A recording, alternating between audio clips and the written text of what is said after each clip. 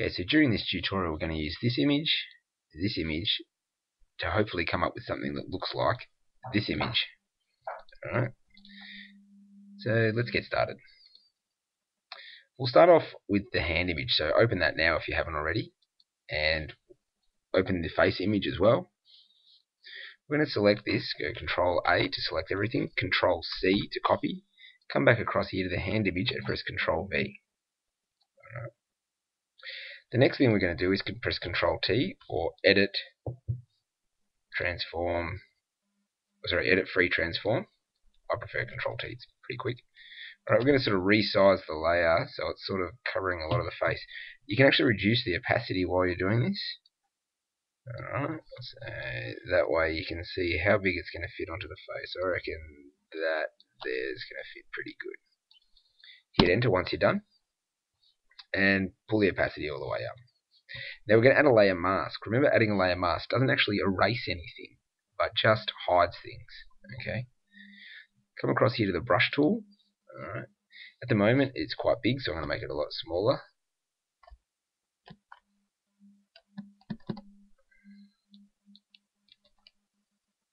Alright, make it about 100. And make sure the hardness is set at 0. And we're going to start painting it here. It's probably still a bit small.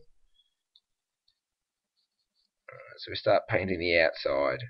Notice that this is black. Alright, if I change it to white and start painting the layer mask, it'll start revealing it again. Alright, which is the advantage of a layer mask. Also going to zoom in so I can actually see a little bit better. If I hold the space bar, it'll change to a hand. I can move it around. So we'll go back to the brush tool. Alright, it's still a bit big. About 175 looks good. Oops, and I'm painting stuff back in, so let's paint it out again. So get rid of the ears there so we can see that. Get rid of the forehead. Contrasting the spacebar. Get rid of this bit in here. I might reduce the size of this by pressing the square bracket key so I can get a bit more detail in here.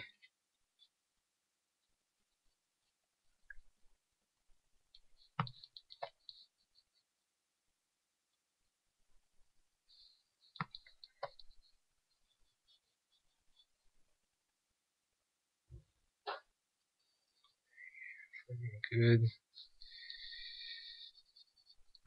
So it's just a taste. Control minus to zoom out. Half the battle in these is just knowing how to quickly move around Photoshop so you can do it fluidly and not awkwardly. Square bracket key to make the brush size a bit bigger.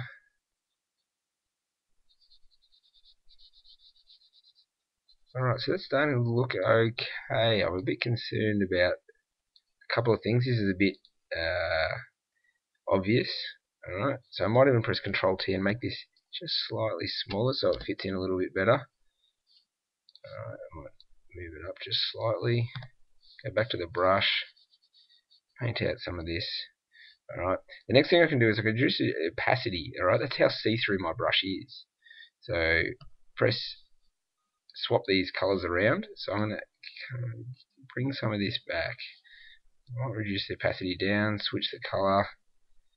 Alright, it's just a matter of playing. Maybe make the brush size a bit smaller.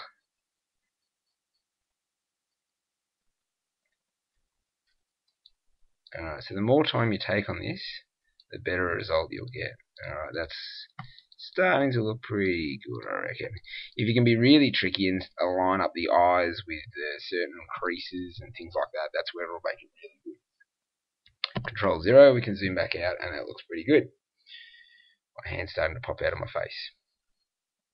You could even reduce the opacity of the whole image just slightly, just down to about 85%, and that'll even help it blend a little bit as well. Alright. So that's sort of step 1.